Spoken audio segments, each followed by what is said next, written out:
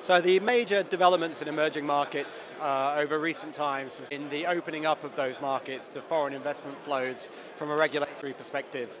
As these markets have developed and as regulators have been keen to attract foreign investment opportunities, we've seen more capital allocation from developed markets into emerging markets. And this has also inspired some of the indices, global indices, benchmarking to include markets like China and Saudi Arabia in their global benchmarks, which has attracted passive capital, a renewed focus from active investors in a low interest rate environment into the higher returns potentially offered in emerging markets. And as that capital moves further from developed markets into emerging markets, we expect to see further investment opportunities arise.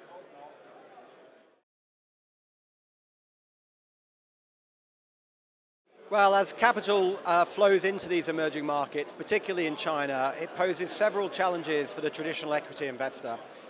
Retail markets which attract foreign and institutional flow typically exhibit different volume curves to ones we'd expect to see in developed markets.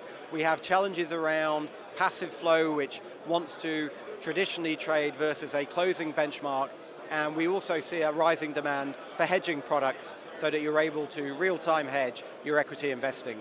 At the moment in these emerging markets and in markets like China, a great deal of work needs to still be done to increase the friendliness and investability of these markets. But the recent steps that have been taken from a regulatory standpoint have been very encouraging and have led to a great attraction of foreign and domestic capital into those markets. So we expect to see the urge for reform and micro markets changes within emerging markets, and China in particular, continue to take place.